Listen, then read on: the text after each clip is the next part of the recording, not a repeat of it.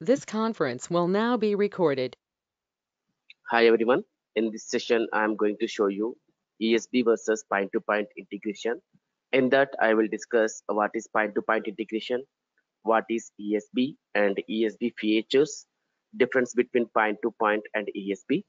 Before starting with this, I would like to tell you as we know, the Mule is calling as Mule ESB tool. Why it has called as ESB? It is very important to know why the Mule tool has been calling as ESB. So there are few questions in interviews. People will ask what is ESB, why we need ESB, what are the differences between ESB integration and point-to-point integration, when to go for ESB and when to go for point-to-point integration. That is the reason I am making a session on this. It is very important because it makes sense to know why a mule is calling as ESB. So I have proofs. I can show you that why it has been called as Mule ESB2. Let's get started. So going to the point-to-point integration, as discussed in our yesterday session, that is session 1, in earlier days, when people started doing the integrations using SOAP services, they have done point-to-point integrations. Later, some point of time, they realized that this has some disadvantages, so that ESB has invented. Let's see what is point-to-point integration and what are the disadvantages we have with this. Assume I would like to make integration between diagnostic center and a hospital. So I can make the point-to-point integration when there are only two systems can be integrated. That makes sense. But assume, whereas I would like to make the integration from diagnostic center to multiple hospitals, around two to three or 3 to 5 hospitals. Then if I do point-to-point integration, that really doesn't make sense.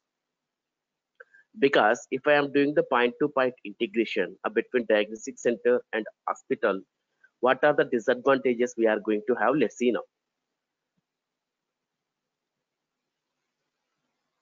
Assume I have system A, system B, system C, the system D. Just treat the system A as one of the diagnostic center and system B is diagnostic center B. So diagnostic center A and diagnostic center B decided that why can't we have integration between us so that we can have huge amount of patient information. So they made one integration, and later point of time, one of the hospital called C has reached out to the diagnostic center A saying that, hey, can you provide me patient information so that I can provide this amount for you. Yes, they made one integration. In similar way, later point of time, system C has reached out to the system D, and I have this category patient information and I need another category patient information, or I provide these services, you provide these services, we can communicate internally. Whenever a patient comes based on the disease, we can interchange ourselves. So they made one integration between them. In similar way, system D has done integration with system A, system B, system C. So if you see here, all the systems have been communicating point to point. System A is making integration to system B, system C, system D. In similar way, system B is making integration to the remaining systems. So this is called as point-to-point integration. Then you can feel this looks good and makes sense. What are the disadvantages we have? Let's discuss now. If you see, a system A is having point-to-point integration with system B, then system C or system D. The first disadvantage is, if you see here, the number of systems are 4 and the number of connections made 12. That means 12 services has developed. Assume in the future a system here, due to some reason, they would like to deploy all their services into another server. What will happen? Of course, the URL will be changed. Once system A changes the URL, then system C developer should take care of that, and system B developer should take care of that, and system D developer should take care of that. That means change in one system in point-to-point integration, enforcing other system to do the similar changes to consume that particular service. That doesn't make sense. This is one of the major disadvantage with the point-to-point integration. How we can avoid this using ESB, we will discuss. Before going to the ESB, I would like to show you one more disadvantage with the point-to-point integration. Assume in the future, one more system has introduced, one more hospital came and asking each and every system, hey, can we make the integration? I need patient's information. Yes, of course, we can. Then what system A, system B, system C, system D developer has to do? They have to make the integration with the system E. That means again the number of connections will be increased proportionally. That means if one system has introduced, the number of integrations increasing proportionally. Now it is n equal to 4 and 12, then next it will become 16 integrations. That doesn't make sense. So to avoid these two disadvantages, not only two disadvantages, we can say if each and every developer is going to put efforts to apply the changes in their systems, that again a time and cost effective. So to avoid all these challenges, people realized then invented a integration pattern called ESB. So whenever a tool is going to be called as ESB tool that should provide specific features, we will discuss about that. What is ESB integration and ESB features. Coming to the ESB integration, so in previous slide, I took simply system A, system B, system C, system D, but here I took some real-time systems like ERP, CRM, some other sources, some database, some partner systems, e-commerce application, a data warehouse application. So if we go for ESB, what will happen? Between all the integrations, we are developers, ESB developers, we will solve the disadvantages by the point-to-point integration. How that can be doable? Assume I am the developer and I am developing the ESB services in the middle between the integrated system. What I can do, I can consume the ERP system, I can consume the CRM system, nothing but I can get the data from ERP system, I can get the data from CRM system and other sources. That means intermediately I am developing few services and the same service can be exposed to the data warehouse, e-commerce and partner systems. Assume. Now, how this has reduced the problem one?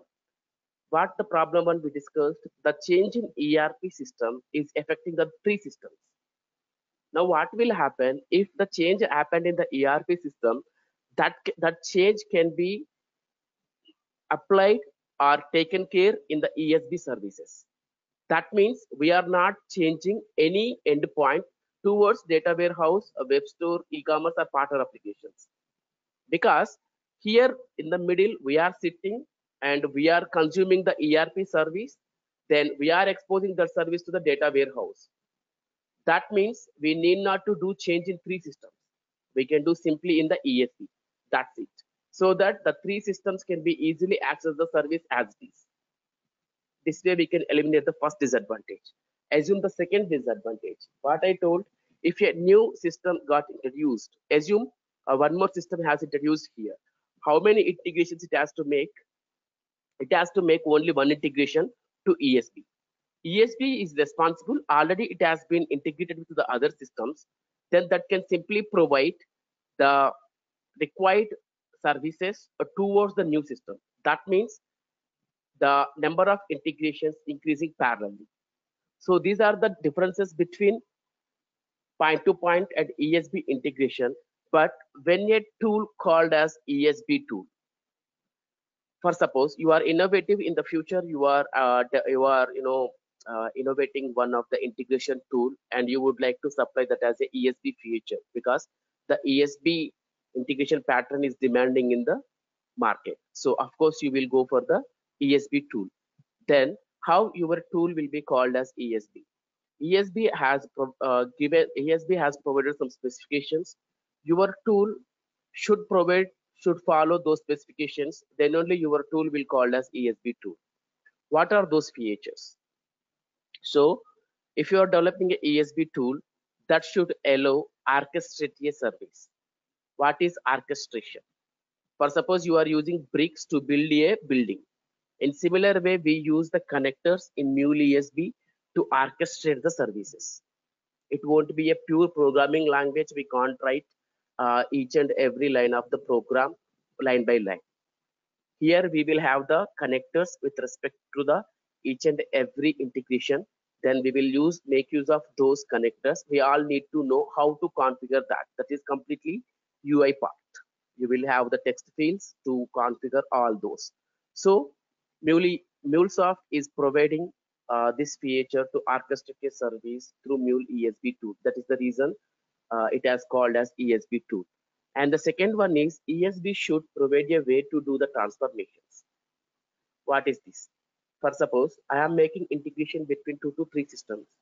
Now I have XML object and the target system was expecting the object as JSON. Then we are here responsible to do the transformation from XML to JSON using the transform message given by the MuleSoft in the Mule ESB tool. We can make use of transform message and we can do the needed transformation. That means MuleSoft has provided data view language through transform message to transform one type of object to another type of object, which is expected by the targeted system. Excuse me. In similar way, the one more feature is ESP should provide a way to do the enrichments. What are enrichments? Because never we send the data as is, however we have in the database or our system directly in the same of to the target system. As I told you, we can do the transformations. In a similar way, we can do the enrichments. What are the enrichments? For suppose in my database, in my system, I have a name as first name, last name. Then target system was expecting full name. They don't want first name, last name separately. Then here we are responsible to do concat the first name and last name and send it as full name. So this way we do the enrichments. Again, MuleSoft provided the same feature under transform message component. In that we have data view language. Don't bother about these. Orchestrating a service, doing transformations, doing enrichments. We are going to do that every day from our 8th session. I can say from 10th session. In each and every session, we will make use of transform message. We will work with MEL. We will work with data view. So these are about ESB features. So it is important to know why we are calling a Mule tool as an ESB tool, as I discussed in the beginning of the session. That's all about point-to-point versus ESB. In our next session, I am going to show you what are the differences between a monolithic application and microservices. In that, I discuss what is monolithic application and what are microservices, what are the differences between those. That's all for today. Thank you.